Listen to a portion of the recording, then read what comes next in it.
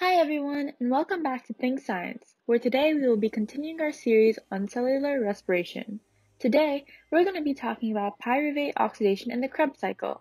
To learn about the first step, glycolysis, visit our channel and watch that video before this one. If it's your first time here, make sure to hit that subscribe button and click the bell icon for notifications for future videos. So, let's get started. First, let's ask our question of the day. What is another name for the Krebs cycle? There are two other popular names that we can typically call this cycle. Leave your answers in the comments below. So we ended glycolysis with two pyruvate molecules. In pyruvate oxidation, we are going to take these two molecules and create two different molecules called acetyl-CoA, which are then going to be the reactants that we use in the Krebs cycle. Pyruvate is a 3-carbon molecule, whereas acetyl-CoA is a 2-carbon molecule. So to start the process, a carboxyl group, which has a carbon in it, is removed from the pyruvate. This step releases a carbon dioxide molecule. The remaining 2-carbon molecule is then oxidized, causing NAD+ to become NADH. Remember that if a molecule is oxidized, it means losing electrons. So these lost electrons are gained by NAD+, which is why it turns into the NADH molecule and no longer has a positive charge. This 2-carbon molecule that we're left behind with is called acetyl. This acetyl molecule attaches to coenzyme A, or CoA for short, forming a molecule of acetyl-CoA. Because we started with two pyruvate molecules, this whole process will happen twice, creating two acetyl-CoA molecules. Keep in mind that pyruvate oxidation isn't usually counted as a step on its own, because it's not as lengthy as the other steps. So think of it as a short bridge between glycolysis and the Krebs cycle. This is because we can't go from pyruvate to Krebs right away. We have to use the acetyl-CoA molecule as the first step in the Krebs cycle.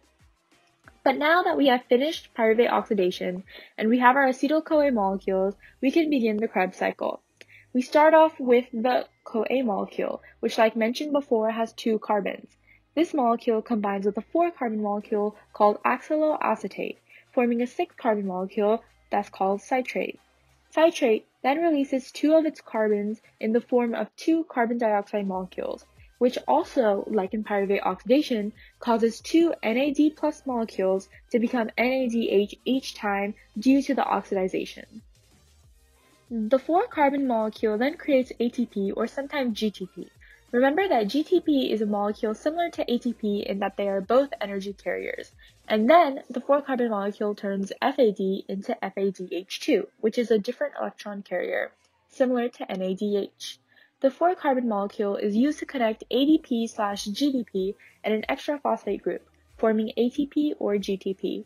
Remember that ATP stands for adenosine triphosphate and ADP for adenosine diphosphate.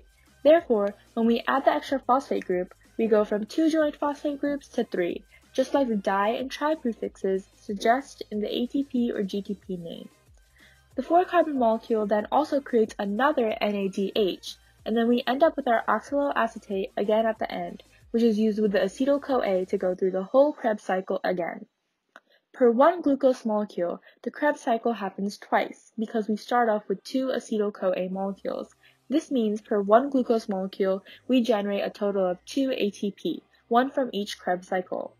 But if the purpose of cellular respiration is to generate energy, why do both glycolysis and the Krebs cycle only produce 2 ATP each?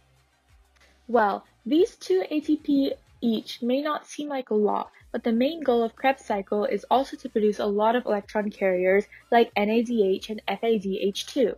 These electron carriers will help us create a lot of ATP in the third step of cellular respiration. Think of all the steps we've discussed so far as kind of setup steps for the third step, the electron transport chain. The electron transport chain, or ETC, is where we're going to produce most of our ATP. So far, we've only produced 4 ATP total, including glycolysis and Krebs, out of over 30 ATP per glucose molecule. In eukaryotes, both pyruvate oxidation and the Krebs cycle take place in the mitochondrial matrix, which is the inside space of the mitochondria organelle. However, in prokaryotes, both of these processes take place in the cytoplasm of the cell. Thank you for watching our video. Stay tuned for our last video on cellular respiration to learn the whole process. And don't forget to hit the like and subscribe button. If this video made sense to you, let us know and leave your questions in the comments so we can do our best to answer them. As always, thank you for watching. Thanks, Science.